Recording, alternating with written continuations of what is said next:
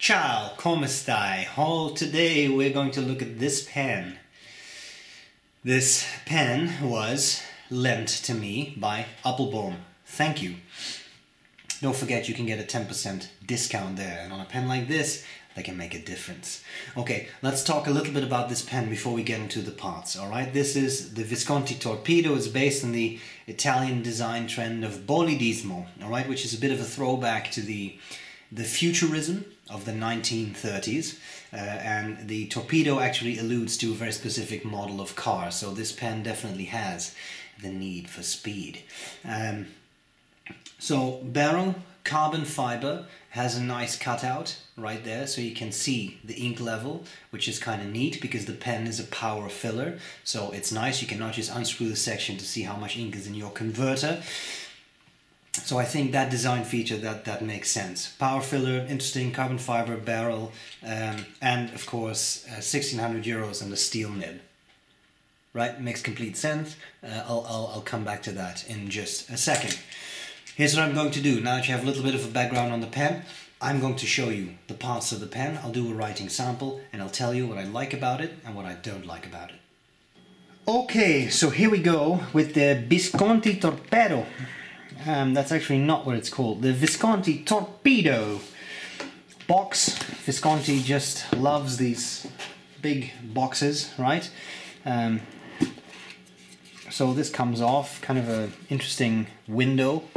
You get there, pen sleeve, international warranty. Of course the pen can sort of fit in there in the sleeve, and then, oh, it's so heavy. All of this stuff is so heavy. And then you can see the pen on the inside. Sorry for the noise.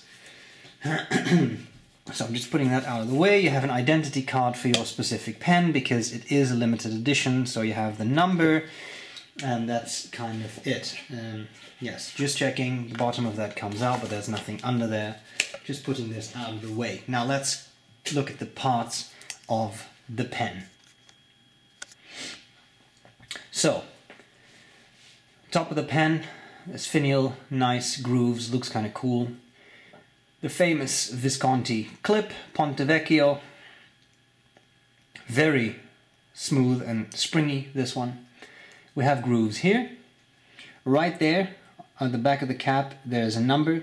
This is number 90 of 388 pens. Carbon fiber, carbon fiber. We have that nice ink window that I have shown you before. Sorry, I'm trying to not blind you with the reflections, but if I don't put up these lights, the lighting isn't good enough. So you can look at the level of ink in there.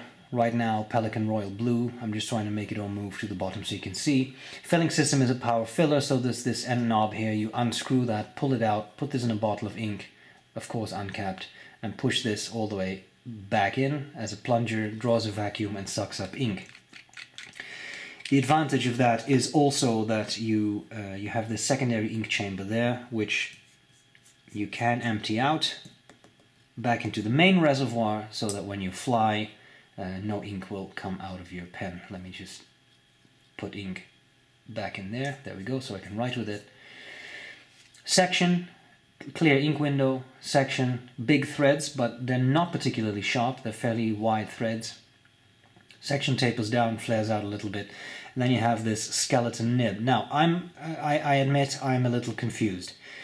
Everywhere I see this pen advertised, I see it advertised as having a palladium nib, just one of the regular palladium nibs.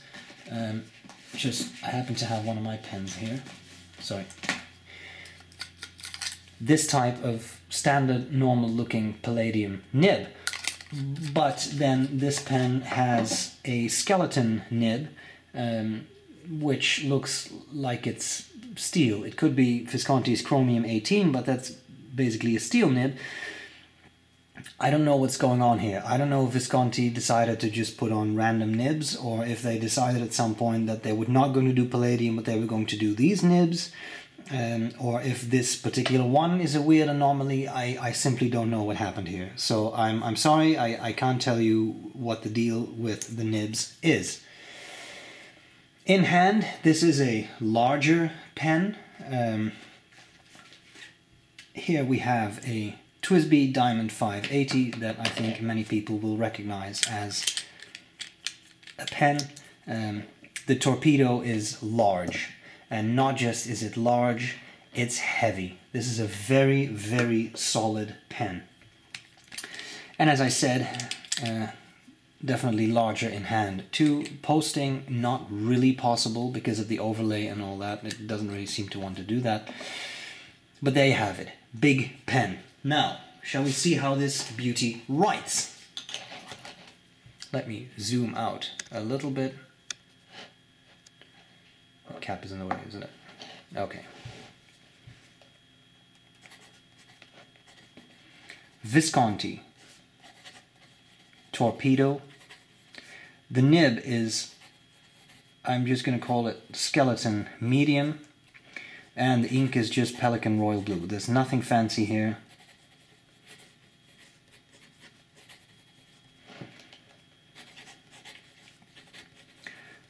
It's one of those slightly upturned nibs that Visconti does.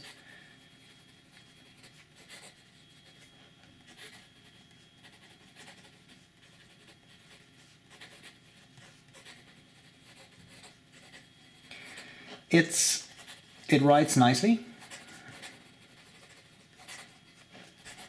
Fast writing. And as you can see, it keeps up pretty well with ink demand, which is rather nice. It's not the world's smoothest nib. I have definitely used smoother. There's quite a lot of feedback on this. Wetness seems to be okay. Very carefully trying to squeeze out a little bit of line variation. Always very, very careful. This is not a flex nib, but you can carefully squeeze out a little bit. Reverse writing is possible. Quite scratchy, but it is possible. And seems to keep going for a bit. And then you definitely take this from a good medium to, I would say, a fine or maybe even extra fine. So, quite interesting. Hope this was useful so far. Let's talk about what I like about it and what I not like about it. Aight. What do I like, what do I not like about the Visconti Torpedo? I don't know why it's so much fun to say that. Sorry. The Visconti Torpedo. What do I like about it, what do I not like about it? Well, it's a larger pen and I like larger pens. So for me, it's rather a nice size. I will say it's very heavy, but I'll come back to that.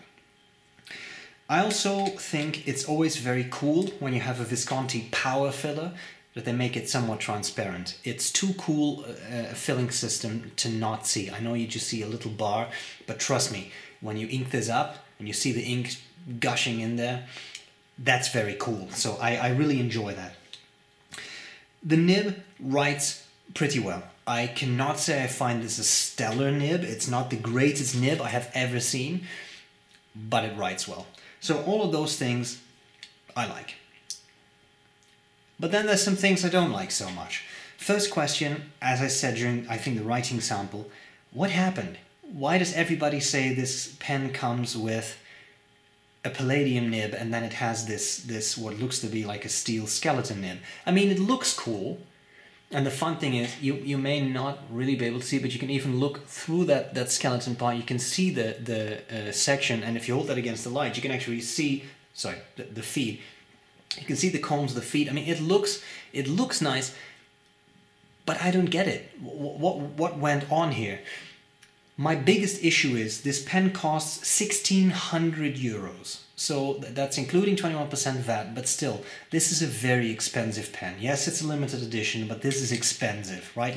We all agree, this is an expensive pen. What about this nib? Because at that price, I would kind of expect gold, or at the very least palladium. Now, this is a snobby hobby.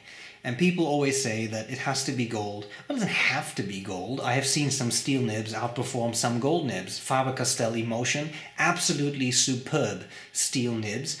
And in my lifetime, I've used a lot of fountain pens with steel nibs. I have never seen a fountain pen nib made of steel corrode. I know that at some point that may happen, but I have never ever experienced it, even with the cheapest, crappiest steel nibs I have ever used. Dip nibs, that's a different story, but fountain pen nibs, I haven't seen it. So must it be gold? I don't think you necessarily have to say that, but what I will say is, at this price, I would expect something that is not steel, to be honest. And that is not snobby hobby, that's just because I think that is fair. Okay, so enough bitching about that. This pen is heavy, there's no doubt about it. This is a heavy, monstrous pen, so not everyone will appreciate that. Those of us with smaller hands may struggle. It's big, it's girthy, and it's definitely heavy. I like the ink window, I like the clear barrel, but there's something I don't like so much, and that's a design feature too. Uncapping. 1, 2, 3, 4. That's a lot. I'm now going to uncap this pen as quickly as I can because I have to quickly write something down, okay? This is as fast as I can uncap it. That's too long. In my mind, that is too long. May not be an issue to everyone, but to me it is. And I know that for some of you, people always want to know how many twists. Well, 4 full twists. And on a big pen, you feel it.